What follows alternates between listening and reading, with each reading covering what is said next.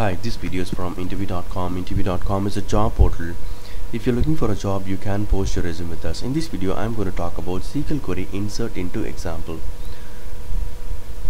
I have a table called employee table with 8 employee records. I'm using Derby database in my Eclipse, and I've already installed Derby plugin in my Eclipse. So this table we are going to use for our demo purpose, employee table with 8 records. So insert, how do I insert records in the table? Insert into statement is used to insert new records in a table.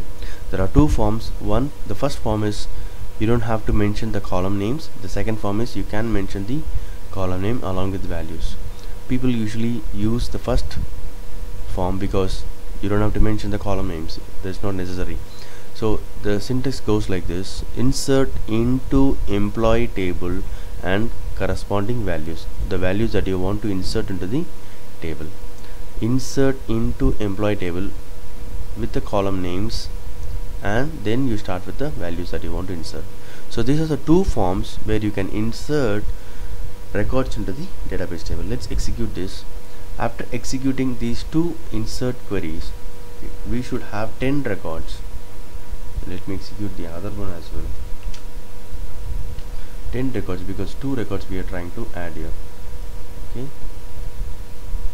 so let me see this, whether it has inserted 2 records or not. So initially we had only 8 records. Now we have got 2 more records, 9th and 10th records. So Maria and Mitchell. So these 2 records have been added. So this is the purpose of insert into statement, SQL query statement. Hope this video is useful. Thank you and all the best.